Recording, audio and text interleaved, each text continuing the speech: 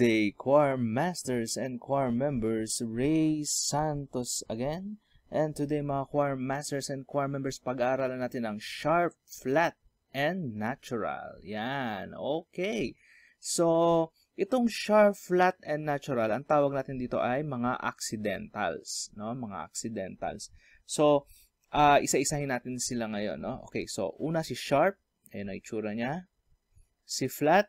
Ito yung itsura niya. Then natural, ito si natural.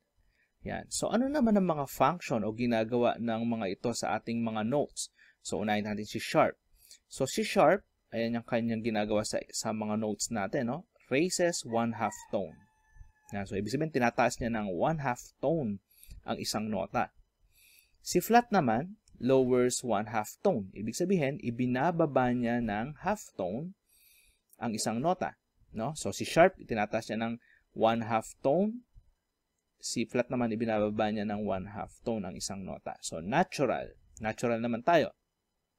So, natural cancels out previous sharp or flat. So, ang ginagawa niya, tinatanggal niya naman si sharp or si flats, no? Sa mga pyesa, no? Sa mga makikita natin pyesa, no? So, pag siguro yung composer gusto niya nang tanggalin yung tunog ng sharp at flats dun sa isang nota, gagawin niya or gagamitin niya yung natural sign. So, yan yun, no? Okay, mas maintindihan pa natin yan sa mga susunod na slides natin. No, okay. Okay. So, ito yon tone. Pag sinabi nating tone, whole tone yan. Pag sinabi nating semitone, yan yung sinasabi dito kanina na 1/2 tone. So, yan yun, ha? Okay, malilito. Okay, so C to D. So, sinasabi dito, C to D is a whole tone. No? Why? Because there's a key in between. D to E is a whole tone because there's a key in between. E to F is a semitone or a half tone. Yan na yun. Yung sinasabi natin kanina dito, no? Sa sharp raises 1/2 tone, flat lowers 1/2 tone. So, sana naintindihan nyo yung ibig sabihin ng half tone doon or nung semitone, no? So, from E to F is a semitone because there's no key in between. F to G is a whole tone because there's a key in between. G to A is a whole tone. A to B is a whole tone because there's a key in between. B to C is a half tone because there's no key in between. Para siyang E to F, no? Walang key in between. So, yan ay semitone, no? Okay. So, ngayon, paano natin gagamitin ngayon yung sharp or flats, yung ating mga accidental? So, for example, ito si C, di ba? So, pag sinabi nating C sharp, imbis na pindutin natin tong C natural, pipindutin natin ito, itong nasa taas, C sharp. Ibig sabihin, nag-raise tayo ng half step. Kasi ang susunod na half step ng C ay ito ng black key na to. Yan. So, half step na yan or semitone. No? So, C, C sharp. Ayan, yun.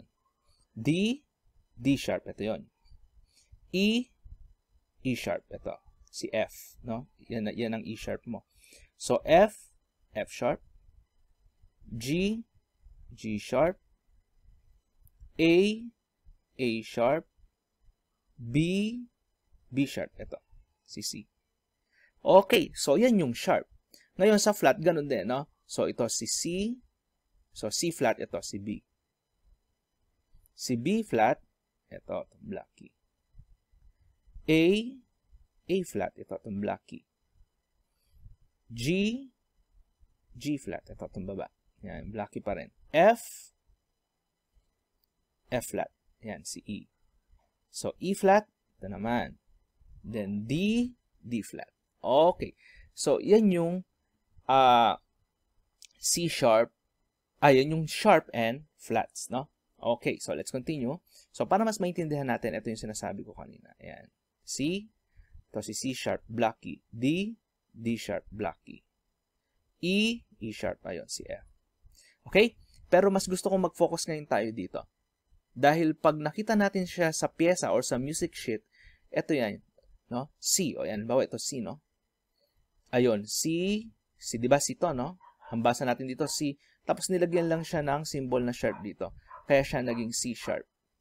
Then D, D sharp. E, ayun, E sharp. No? So, yan yun, no? Okay, and then F, F sharp. Yan. Okay.